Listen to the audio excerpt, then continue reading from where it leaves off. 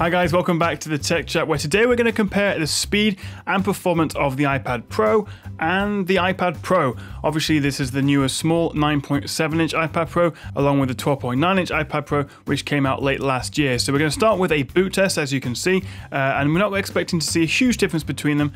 Before we start the app launching test, you can see there's nothing running in the background, and both tablets are running the latest iOS 9.3.1 software, so they're on an even playing field. We're just going to see the difference in hardware and see how that influences performance. Let's start with a couple of benchmarks.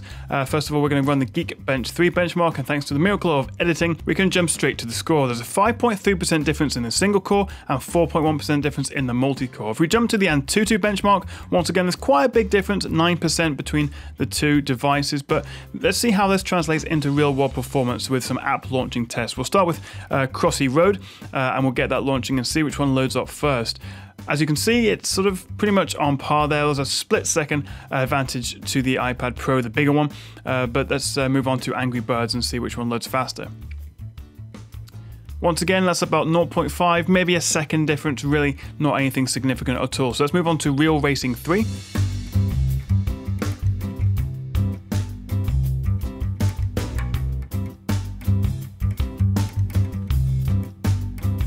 So there seems to be about 2 or 3 second difference there, a little bit more significant, but let's move on to some other apps.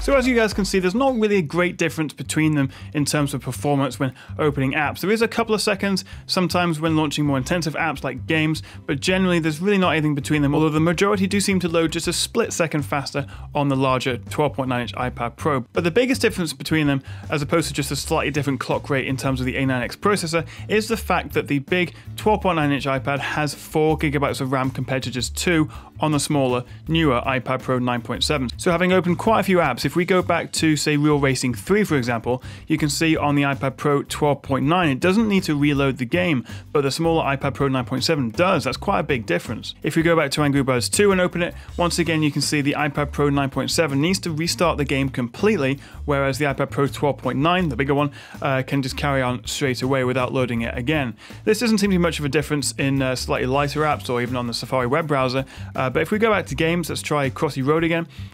we can probably see that, yeah, there we go.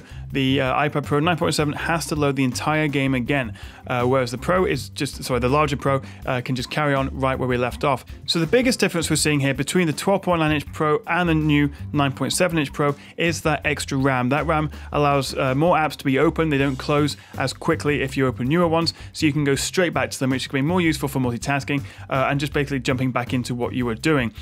Based on speed alone, it really doesn't make any difference. They're both blisteringly fast, and just in general performance, navigating the home screen, opening apps generally, they are both very, very fast, and there's not really much in it between them. So I hope you found this little speed comparison between the iPad Pro 9.7 and 12.9 helpful. Thank you very much for watching, guys. Please do like, share, and subscribe if you enjoy my videos, and hopefully I'll see you again right here on the Tech Chat.